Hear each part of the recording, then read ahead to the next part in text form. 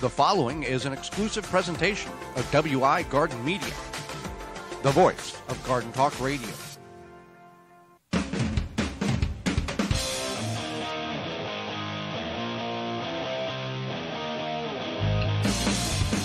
Coming up on the program today, we're going to discuss how you can grow watermelons in your backyard, as well as what to do with all that zucchini that you'll soon be harvesting. Our guest is bird expert LAURA ERICKSON, and we'll answer your garden questions. The hour is full, so join us. You are listening to the most informationally packed hour of garden-focused radio in the country and on the internet with your host, husband and wife team Joey and Holly Baird. This is the Gardening with Joey and Holly radio show. And welcome to another episode of the Gardening with Joey and Holly radio show. Happy you've taken time out of your day to allow us to be part of it.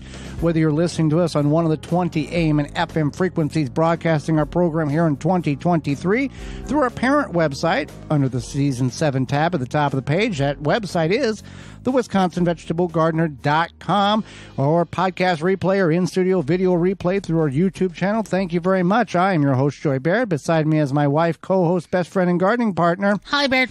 This program is for you, about you, to help your garden grow better, to maintain your landscape, grow healthier trees, make your grass look greener, as well as preserving what you grow. If you want to partake in the program, in addition to allow it to go into your ears, you can send us an email to gardentalkradio@gmail.com with your questions, gardentalkradio@gmail.com, or you can give us a call, toll-free, coast-to-coast, at 1-800-927-SHOW. That's 1-800-927-7469.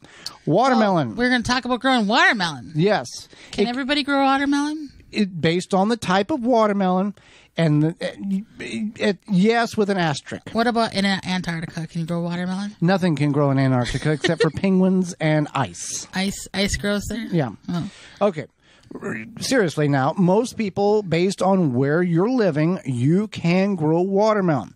Now, the watermelon that you can grow is not going to directly reflect the type in which you're going to purchase at your big grocery store in your town, because the variety is different and the time and conditions in which is required to grow those big, giant watermelons are very dramatically different than where you are in most situations. Right. And so, yeah, so the biggest thing is that you want, if you are in a northern climate, you want something that will grow from seed to harvest within 90 days. And there's no hope lost because there are options. Right. Yeah. The big giant watermelons that you see, they are grown primarily in a lot of situations in the South. Yeah. A lot of heat and a lot of water, and those things love them. The watermelons love the more heat, the more water you can give it, the better off it is. And that's great if you were living in the South, but most of us aren't living in the South.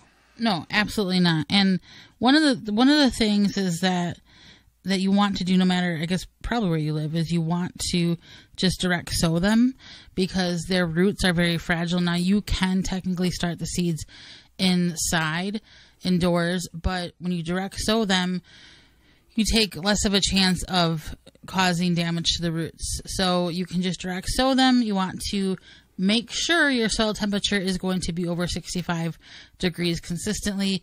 You might be excited to put your watermelon seeds in the ground, and then you get like a little bit of a cold snap. It's probably not the best for them. You might have to replant them, so definitely make sure you're at the right temperature. Fun fact here about watermelon, Holly. China produces alone more than 60% of the world's watermelons. Wow. And the United States, most watermelons come from Gainesville, Florida. So there you go. How many? 60% China produces worldwide watermelon. How many come from Florida? I don't have that statistic. I just know that that's the majority of where the United States watermelons come from, is Gainesville, Florida.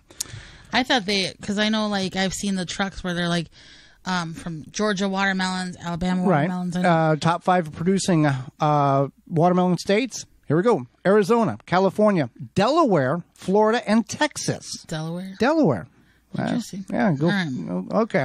So back to watermelon planting. So most of us who are listening, I know we have download of all over the world and in the southern portions of the United States, but for you who are listening in areas that are in relatively, challenging times to grow, watermelons there is watermelons. We've grown watermelons in Zone 5 where the show originates and in our backyard. And we're going to talk about what kind we grew. Right. And we were able successfully to do that because we were able to keep the water to those watermelons, and we did it in the straw bale gardening method. And that is a way of the breaking down the process of breaking down the internal portions of a straw bale in order to create a soil mixture inside of it for the plants to feed off of. The moisture is retained more relatively than in open, unmulched soil. And that's how we were able to successfully capture a watermelon in our backyard. Yes. So with that being said, you want to keep in mind that you want to direct sow, and then they are going to vine, so you want to give them a lot of space. You need to plant them at least a foot apart and give them room to grow. Now, each watermelon here, you're not going to get like 5 or 6 or 7 watermelons on a vine. Your best scenario is 1 to 2 watermelons per vine, because a watermelon takes a lot of energy to produce the melon in which we are harvesting. And the plants know this, and they will kick off or detach watermelons that they are trying to grow in order to focus energy on other ones. You can accelerate that by making sure that there's only 1 or 2 watermelons on that vine, so all the energy is directly into those melons on the vine and not waiting for the plant to decide which one they're going to get rid of. Pollination is also a key there, and we all know that as well. Yes. That is the key, is pollination. And then they are heavy feeders, so you want to make sure that you have very nutrient-rich soil. If you don't, you can always add some sort of... a couple bags of compost. Some compost, yep. You can also, partway through the season, go ahead and add an all-purpose fertilizer. You could do a liquid or granular, whatever it may be. Just make sure you're not disturbing the roots or the vine. And if you have a little bit of a sandier soil, that's okay for watermelon. So do not disturb the soil, which means that watermelons take a lot of water. So set up your DripWorks irrigation system, or your tree diaper, or your tree hugger sprinkler system at the time of planting. So all you have to do is, in some just hit the button, or just let it do its natural thing if you're using a tree diaper. So you're not disturbing that root system, because these are fragile plants that if you wave at it wrong, it's going to die. Type of thing. You want to be very careful of how you go about weeding around the plant and feeding the plant as well. Now, keeping the days of harvest under 90 days in the cooler climates is a key here. Now, Jung Seeds, JUNGSEED.com, has watermelon seeds available for larger watermelons, 10 TG23, to save 10% on your order. Now, they do not have the specific watermelon that we're going to talk about. So, disclaimer there. These were seeds we got many years ago. I also want to mention that yes, when they do sell these seeds, wherever you find them, they sell out fast. Yes, because of the availability that you can grow watermelon in a climate where you typically are not able to. So, we grew a... It's called Cream of Saskatchewan. And... It's kind of just a normal looking watermelon, right? Yeah, it's a little bit bigger. 5 to 10 pounds is what they will get in great scenarios. I think ours was like 2 pounds, 2.5 pounds, and we didn't do the very best gardening parents that we could have been for that watermelon. It has a rare white flesh, round white flesh internally. Some have more of a yellowish tint to it at the time of harvest. When to harvest your watermelon? Well, you can get in fistfights about this type of information. We allowed the watermelon to basically detach itself from the vine on its own, and then we knew it was time to harvest. Now, if you're in an area where you can't do that, or you have creatures and critters that are going to want to consume that watermelon before you do, which we had one prior to the harvest of the one, we've got it on our parent or on our YouTube channel, the Wisconsin Vegetable Gardener, Watermelon in Wisconsin, something like that, where it shows that we harvested it. But you want to, do your research. There's many different techniques and or theories about when the best time and how to harvest a watermelon. And some are true, some are not. Some work sometimes, some don't work other times. But cream of Saskatchewan watermelon is what we were able to grow. 5 to 10 pounds is what they typically will get if all conditions and situations are correct, which that's a decent sized watermelon. It's not, a watermelon you get at the big box store is like 8 to 12. Maybe you squeeze out a 10 to 15 pound, at some point at a box store. On some level, the smaller ones, they call them like personal size Yes. watermelons. Yeah. So that's basically what this is. I remember it being sweet. This was several years ago. Did it have more of like a cantaloupe flavor? I don't remember. But no, it had a watermelon flavor. It had a watermelon flavor. Yeah. Now, you can grow other melons too, but watermelons, I know a lot of people want to grow them and they want to have success. So we definitely recommend checking out the other varieties like the Sugar Baby, the Blacktail Mountain, and I think Moon and Stars is another one. The cream of Saskatchewan will take 80 to 85 days to reach maturity. So you're in that 90-day range. And if you haven't planted watermelon and you're wanting to plant watermelon, do it today. Today, get it in the ground, get it hydrated, get the best opportunity to get that watermelon to mature before those colder nights come in about 90 days is what we're looking at. So anything else we need to add about watermelon? I really don't think so. I think that everybody should try it. You're going to fail. Yeah. That's just part of the deal. Be aware that, don't expect that your first watermelon, if it does great, don't expect it to be, PBS, we made it work and everything's great type of watermelon. You probably will fail. So if you have the space and to do this, I would recommend doing it in the ground. It could be done in a container, but do it in the ground. If you have the space, do 3 or 4 or 5. Increase your odds and see how that works out for you.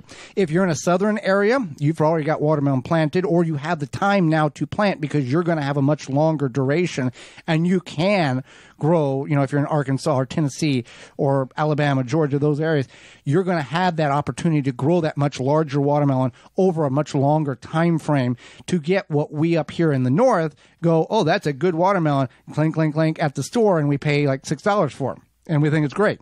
And sometimes you can find better deals, but just like anything else that you grow yourself, it's going to have better flavor, taste fresher, and it's a reward. Walton's has great deals as well for us, Holly. Yeah, we are brought to you today by our sponsors, Walton's Inc. We know you care about where your food comes from, canning, preserving, growing your fruits, vegetables, etc. But what about the meat? At Walton's, you can get everything you need, equipment, seasoning, supplies to make sausage, jerkies, meat sticks, your way to your high standards. You want to make some delicious meat sticks, meatjuststicks.com has an informational site to help you make the best finished product. They have a full line of their meat grinders, mixers, sausage stuffers to help you go from animal to edible. At Walton's, everything but the meat. We got a code for you here. Use code GROW50, GROW50 to save 10% off your orders of $50 or more. That's waltonsinc.com, code GROW50. When we come back, we're going to talk about all the things you can do with the zucchinis that you'll be harvesting. You're tuned in to the Gardening with Joy and Holly radio show. Got a question for Joey and Holly? Send it via email anytime to gardentalkradio@gmail.com.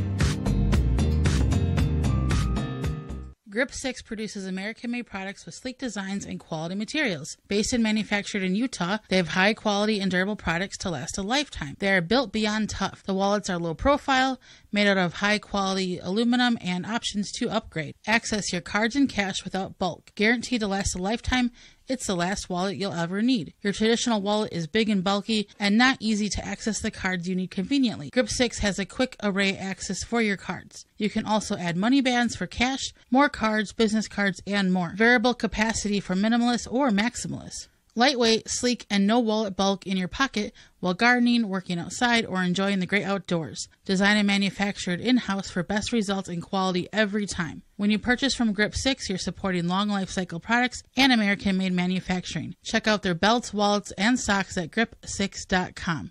Use code RADIO15 to save 15% off at grip6.com. Chapin has the tools for planting your garden and keeping it growing all season long. Whether your garden is big or small, Chapin has sprayers and spreaders for fertilizing, weed, and pest control, watering, and seeding. You can find Chapin products at your local hardware store, big box retailer. You may visit them also online at chapinmfg.com to learn more and buy online. We know that you appreciate the value of a beautifully landscaped yard, but tackling such a project yourself can seem way too complicated, right? Bloomin' Easy plants are the answer.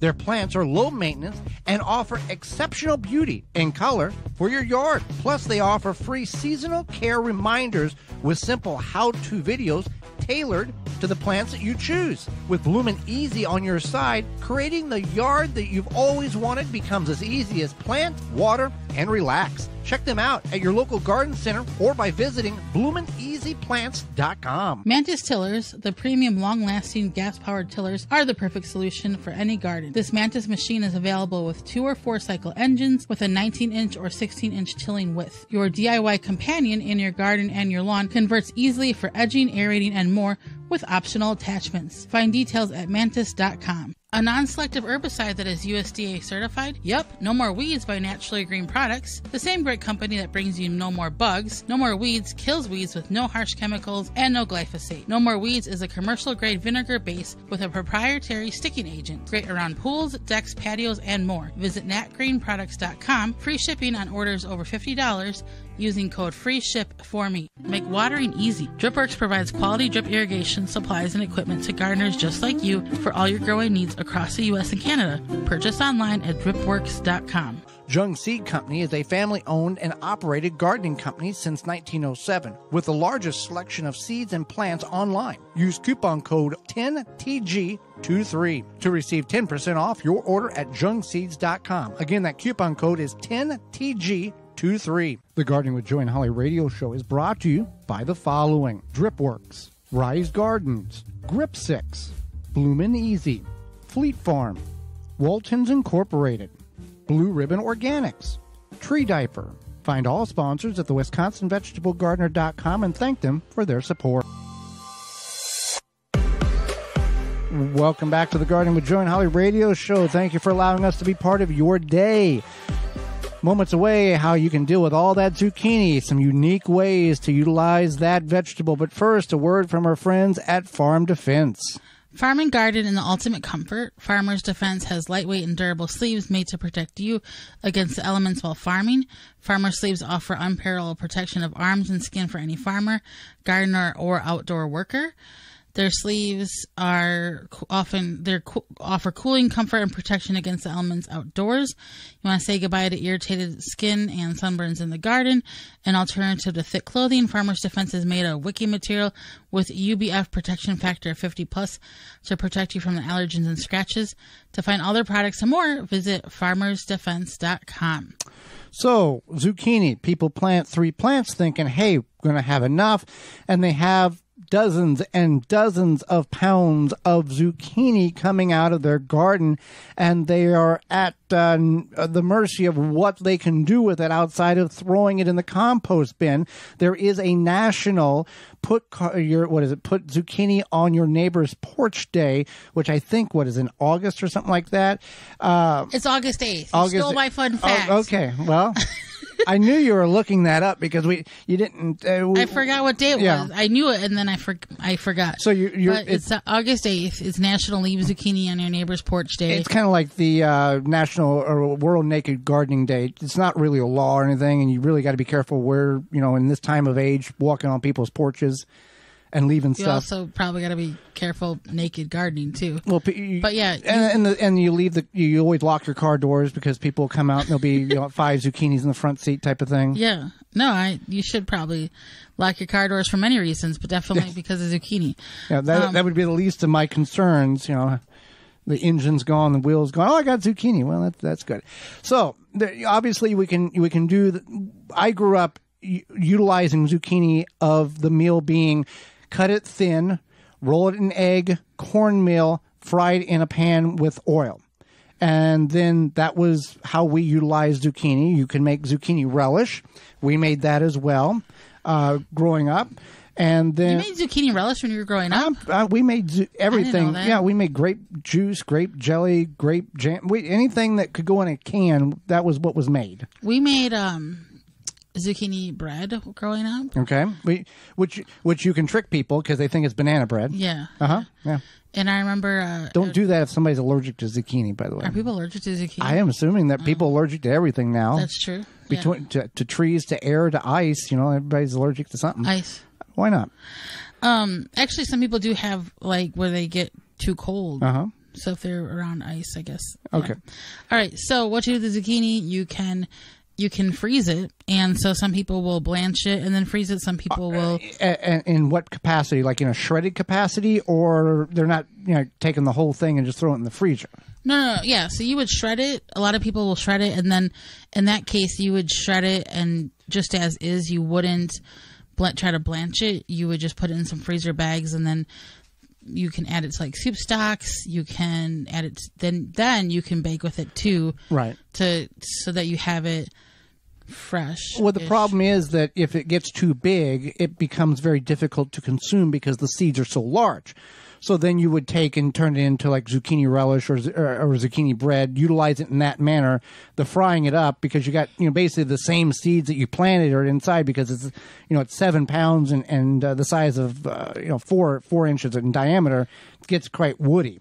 So I guess it's good to mention then, when you are harvesting your zucchini, if you see one that's perfect for harvesting, get it. Yeah, don't wait until the next day, because I feel like they grow twice in size overnight. Yeah. So yeah, you can freeze the zucchini. You can add it to desserts, and Joey has a story about the zucchini apple pie.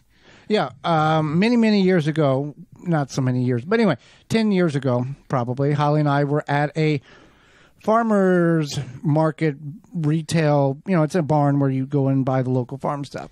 And the woman said that you can take zucchini and put the zucchini to the side, make your apple pie. Do everything with the apple pie, prepare it, do everything except for adding apples. Instead of adding apples, add zucchini, and nobody will know the difference, because the zucchini, I think, is the mushroom of the vegetable world. Zucchini will absorb flavor very, very well. So when you're adding the cinnamon and the sugar and all those things in which you add into an apple pie, instead of adding the apples, you're adding chunks, you're processing and putting the zucchini in. That becomes now the flavor of, you think, oh, cinnamon, sugar, tastes like apples. Well, it's really zucchini. So you can make apple pie, but use zucchini. You can also do mock pineapple with zucchini. Yeah, this is a canning procedure. Kind of a dessert, but not. So yeah, you make mock pineapple, and you basically take the zucchini, you peel it, get the seeds out, cut it into little pineapple chunk sizes, and then you cook it in some sugar, pineapple juice, water, and then it becomes it kind of absorbs that pineapple flavor. And then again with the mushroom, mushrooms absorb flavor, and same zucchini, same thing. Yeah, so then it becomes the pineapple kind of. It just doesn't have the same exact texture as pineapple, but it's still good. Pineapple has that stringy type. I incorporate pineapple with kind of a stringy. When you chew into it, it kind of tears. Zucchini doesn't have that. But for people who like pineapple but are not really familiar with the texture, the dead bringer every time. They do not know it's zucchini. That's how realistic it is in mimicking pineapple. Now, you water bath this, and there's a procedure, and there's a YouTube video that we have on our parent website, the WisconsinVegetableGardener.com. In the search bar, just put in mock zucchini or mock pineapple, something like that, and it'll come up, and Holly walks you through how to do that with the zucchini that's coming out of your garden. But it's a very unique way of doing such. Now, obviously, you gotta purchase pineapple juice in order to make this happen. But so one thing I want to mention is you can make zucchini pickles, but if you make them, you want to make them fresh. You don't want to can them because they can get very mushy. So you make like refrigerator pickles with them. Right. Now, zucchini is, whenever you make cucumber pickles, heat is the enemy of the pickle. And the more heat you do, the longer in the water bath, the spongier or the softer the cucumbers can get. That's why people recommend doing them in pint jars instead of quart jars. Now, our grandparents did them in half-gallon jars, but that's a whole other story.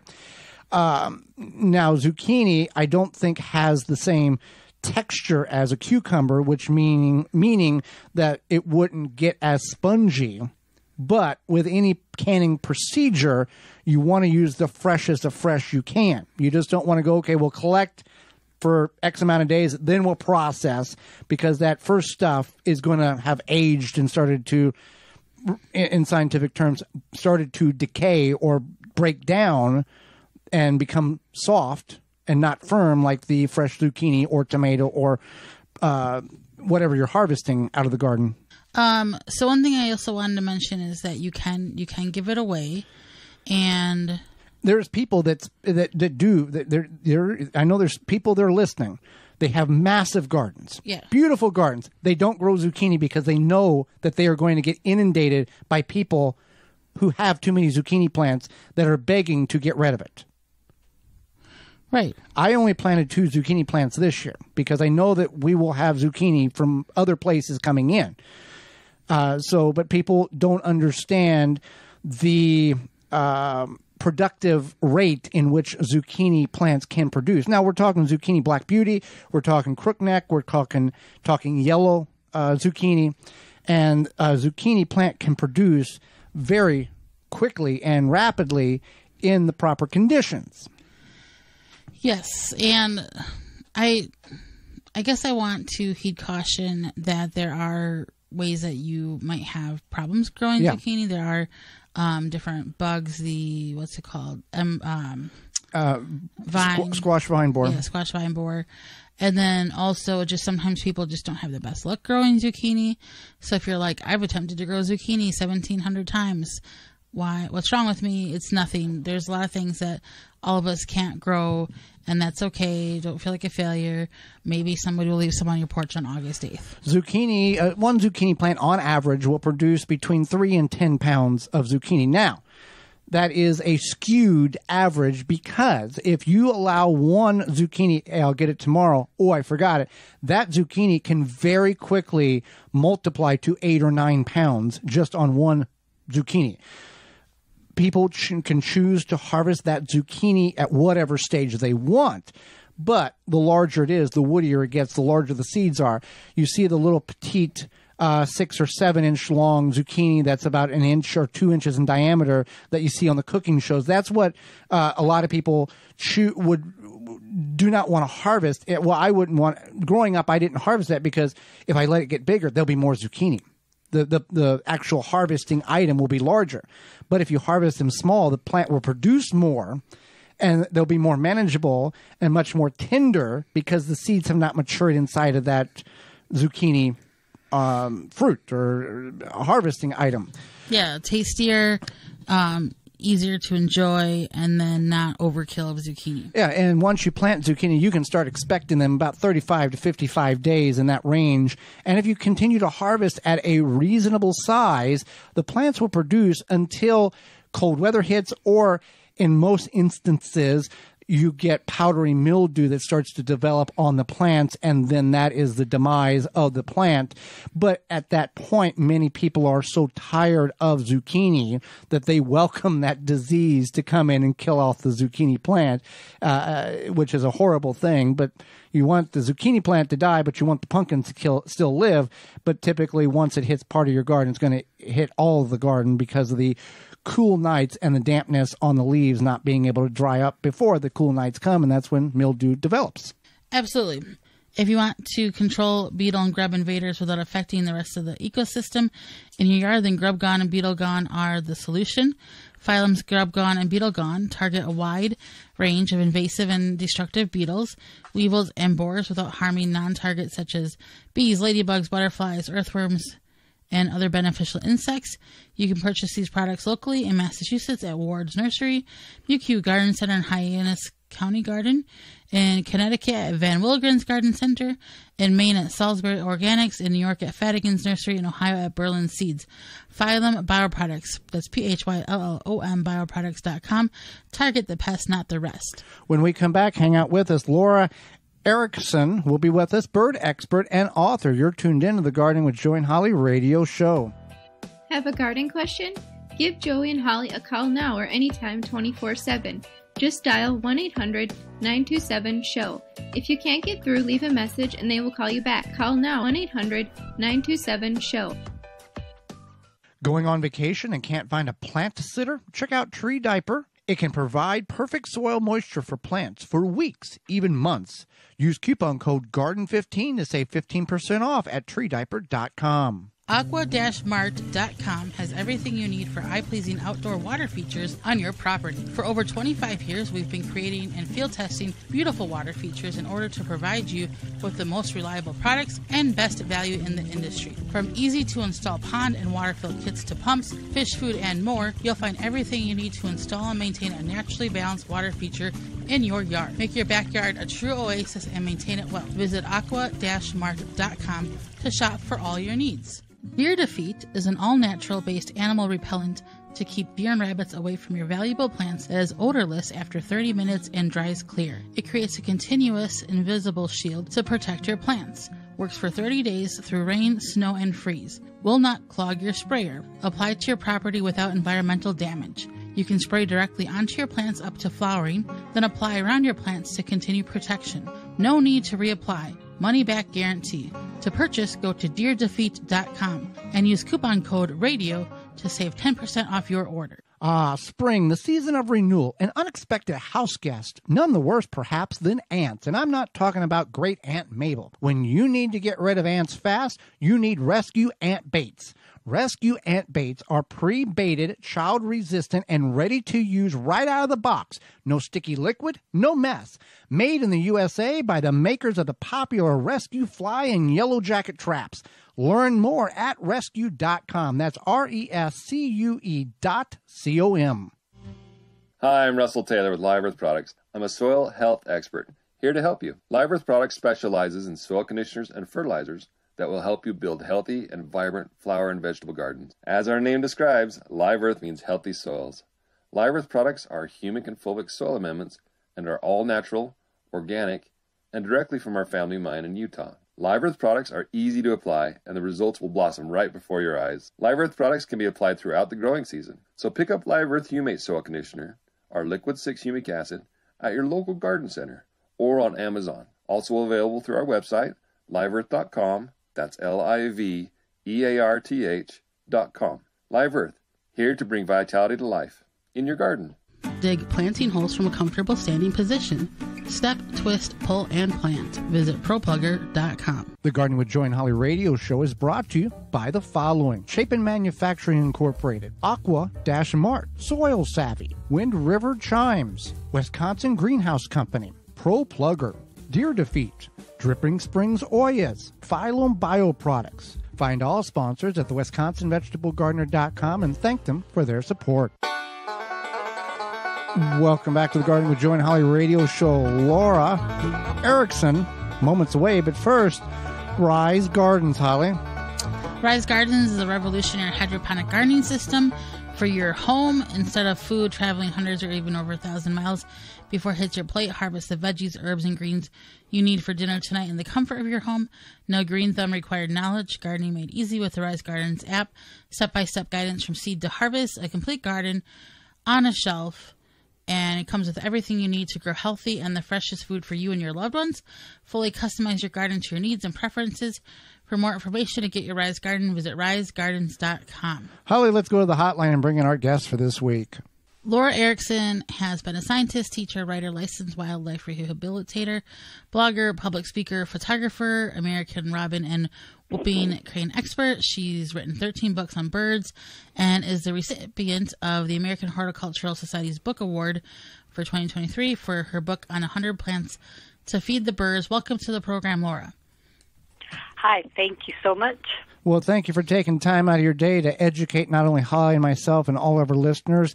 And I'll start with this. Many people discover birding as a hobby later on in life.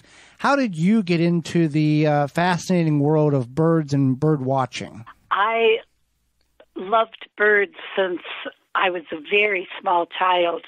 Many of my earliest memories are of looking at pigeons I became a birder as an adult. When I was 23, my husband told his mom to buy me binoculars and a field guide for Christmas, and I instantly became addicted. Well, I mean, we enjoy birds and looking at birds. I find, you got the robins and the orioles and the all these other ones. I think the owls are very fascinating to me. They are. I lived with an owl named Archimedes, a tiny little eastern screech owl, for 17 years. And I can affirm that they are indeed fascinating.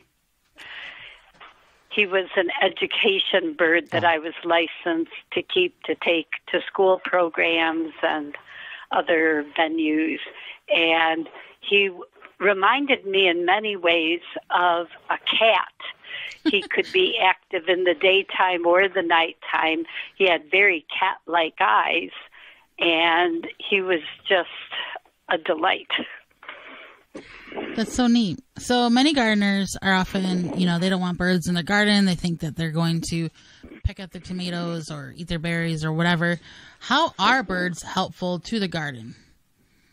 Well, when we grew tomatoes here in Duluth, Minnesota, many times slugs go after them too, and common grackles love eating slugs.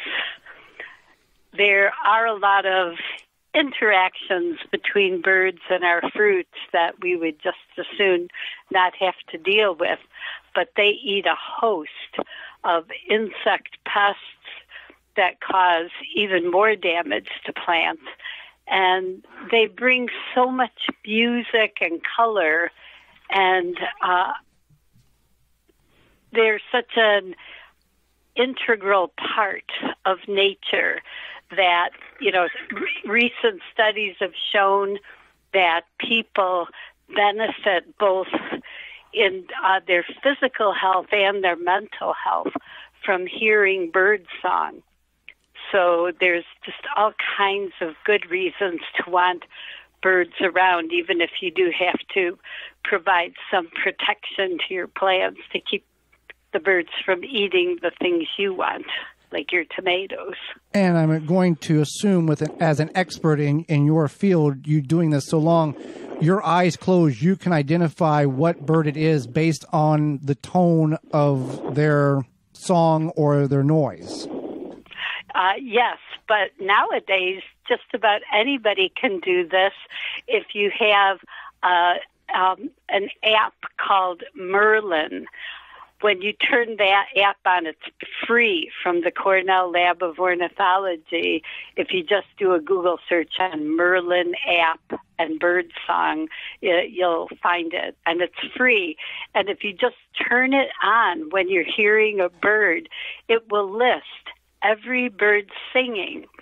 And if a robin is singing, and then it hears a red-winged blackbird, and then it hears an oriole, and the robin starts up again, that robin will be highlighted again. So as each bird enters, even if it's already listed it'll highlight it again, so you can learn which is which and the sounds you're hearing. A very unique way technology can benefit us in a positive way. Right. It's kind of fascinating when you live in with all the things you're paying attention to being the lowest tech things of all, birds, and you get so much benefit from high tech for learning about them. Definitely. So your book, 100 Plants to Feed Birds, just won the American Horticultural Society's Book Award.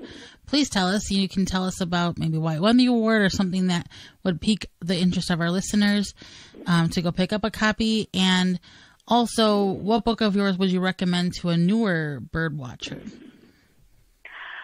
Well, like I said, when we're thinking about our yards, both our gardens per se, not so much those, because things like tomatoes, our cherry trees, some of the flowers we like to grow aren't native. They're not part of the local natural environment, even though they're so beautiful or tasty and essential to us.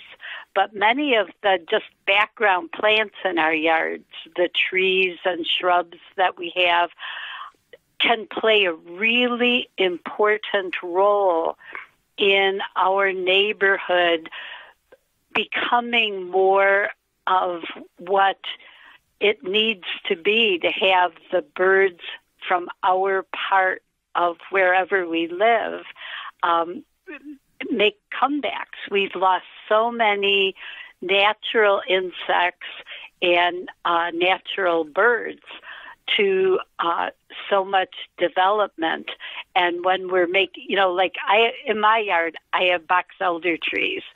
And those are like waving a red flag up in the sky. Eat it, Laura's, because they when they have box elder seeds, if evening grosbeaks are flying over, they zip down to eat my box elder seeds. Different plants that we have, my serviceberry or Juneberry shrubs bring in cedar waxwings, bring in robins. Many kinds of fruit eaters come to them. Cedar waxwings come in spring, the day the cherry blossoms and apple blossoms open up, because they eat some of the petals. They don't pig out and wipe out all the petals on your tree, but they just add so much beauty. Now, go ahead. But all the natural plants we have and the plants that support birds bring in so much magic to our yards beyond when we're digging in the dirt. It's kind of nice to look up and see something vivid like an oriole. Bird, and I think you touched on this, most gardeners understand how to bring pollinators into their garden. I'm assuming by incorporating native plants, you can attract the birds just like you described, in addition to bird feeders and bird baths. Exactly. And certain plants are really important. There's like tight relationships between certain birds and very specific plants. Hummingbirds will just show up like magic during their migration. If you have bee balm, cardinal flower, or jewelweed, as the babies are, as the males are no longer necessary for their family life because they don't pay attention to their babies.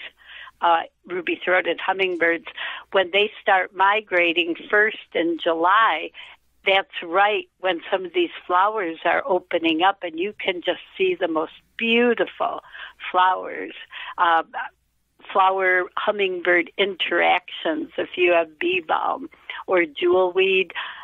Some plants are just very specific to birds. Many of the composite plants draw goldfinches, indigo buntings, and other very colorful or pretty little seed-eating birds.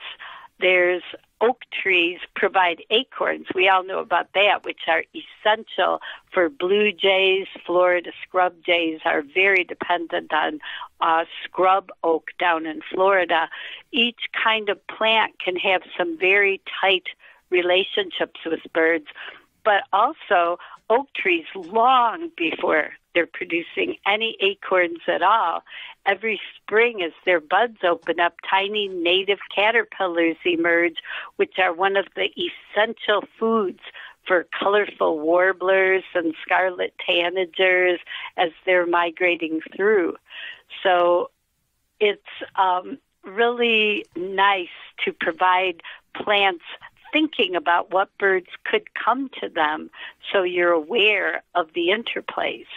Now, for people whom are creating a native environment, bird feeds, bird bath, what is your recommendation about bird houses? Do you advise them, advise not to do that in their backyard? What is your advice on that? Bird houses are very tricky. If they have a perch on them sticking out like a little front porch for birds, that actually makes them very likely to attract house sparrows. And those all are not a native bird. They cause a lot of problems for native birds, and they don't need subsidized housing. If you live in a place with bluebirds or tree swallows and can monitor it, those make wonderful additions on a fence line, say. Chickadee houses can be a little tricky because you have to know enough about what house wren's like to put the chickadee house where the house wrens are not likely to want it.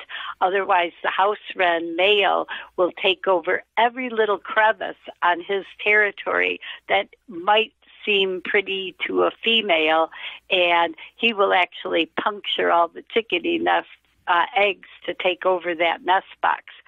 So providing nest boxes is trickier than a lot of things. That's where they're going to be raising their babies, and the birds using it are very vulnerable, and we need to make sure we're doing it right. The Cornell Lab of Ornithology has a really good website that helps with monitoring birdhouses. If you just go to Cornell's All About Birds, you can look up different birds that you might want to attract, and you'll get all kinds of helpful information about the safest ways to do it. Fantastic. So we've really enjoyed having you on the program, Laura, and your great information. How can people find out more about you? I know you mentioned the Cornell Ornithology Department, but how can people find more about you and your books and your great information? My website is simply LauraErrickson.com, and it's got a host of stuff about birds, how to help them, and lots of pictures and recordings.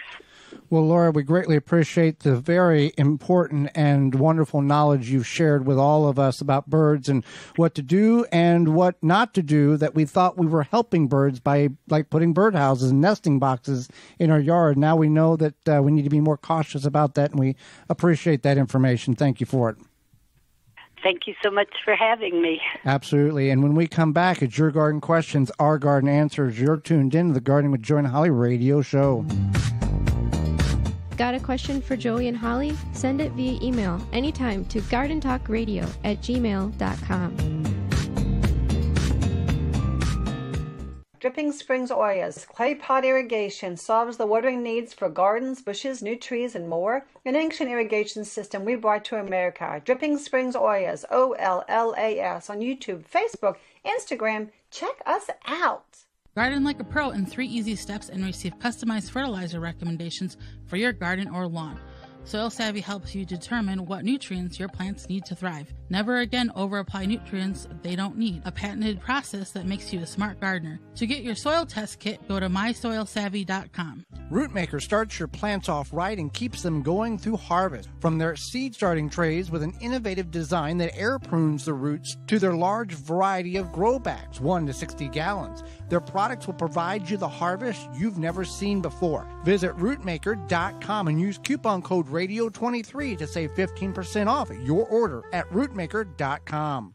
Wind River Chimes creates a symphony in any space. Chimes that are inspired by nature and designed to make the natural world even more inspiring. Music speaks to everyone. Individually handcrafted in Virginia for over 35 years and hand-tuned for an exceptional precision and lasting beauty. Because in life, the winds of change are always moving. But no matter where they carry you, Wind River Chimes will always be the inspiring harmony. With a large selection and customization options, you will find the sound that soothes you. Visit windriverchimes.com to shop and find out more.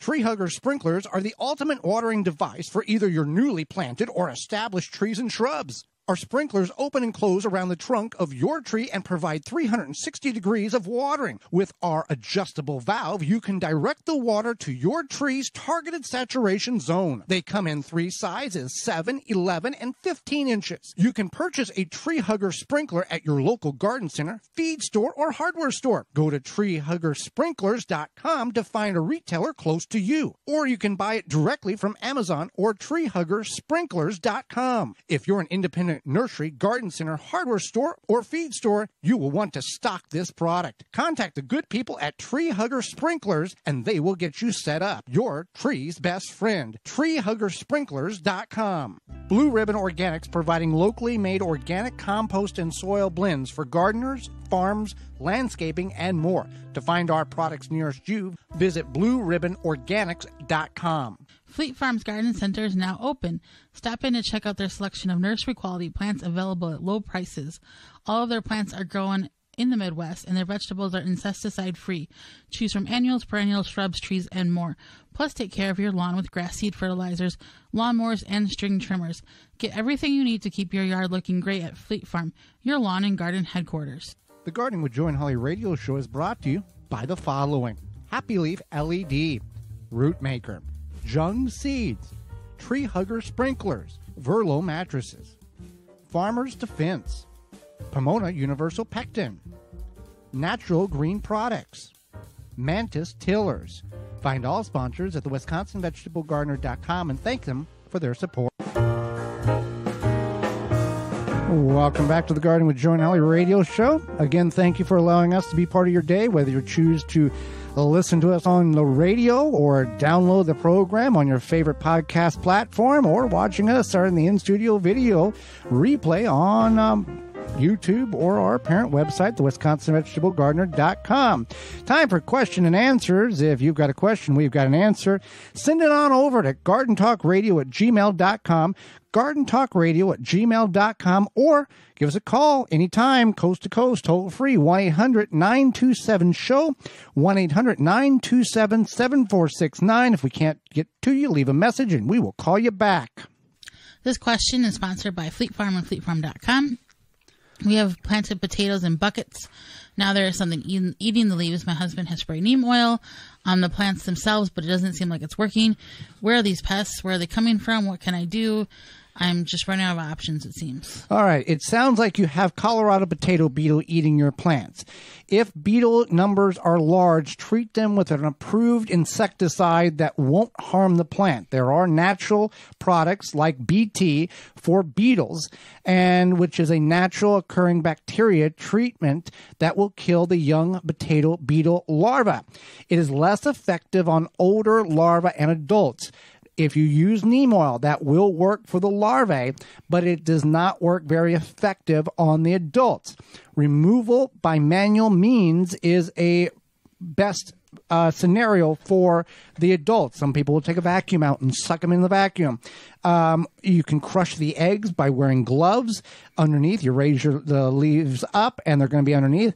Any application you apply, try to make it organic and make sure you douse the leaves top, bottom, the whole plant, because that's where a lot of people have the misconception of, oh, I sprayed the plant, meaning the top of the plant, and it must be good, but they did not capsulate or spray under the leaves and the stem and around the base in order to kill everything they're trying to, for this instance, the Colorado potato beetle larvae. But the removal of the adults is probably going to be the most effective, and then do the treatment with the BT or the neem oil to get the larvae under control. All right, Holly, is trellising necessary for better production in the garden? I believe so. I think overall, yes. Especially if it makes sense to trellis. If you have, if you are maybe limited on space, that's one thing. You can increase your space, your ground space. And for things like tomatoes, it keeps them off the ground where they can rot. And that will definitely improve your production, I think, by like 50%. Correct. And then it's just easier. So if you trellis all your things like cucumbers, beans, etc., you can find them to pick them easier instead of having to dig through a bunch of vines that are on the ground. Well, and growing pole beans on the ground, just they don't do good at all. There's a reason why they're called pole beans. Right. Cucumbers, they will sprawl across the ground. However, the leaves are covering the fruit, and you're going to miss one or two, and you're going to get the size of a football cucumber, and then you don't want to eat that. You don't want to eat that, and it will also have some tendencies in order. The plant could shut down because it has matured the seeds in that if you leave it and forget and not see it long enough, and that plant has matured the seeds in that fruit, and it's done. Doesn't care. Not producing it for you. It's producing naturally for reproductive of next year's seeds. I guess my question would be is like, why wouldn't you want a trellis, more or less? I think that there are just many benefits to it.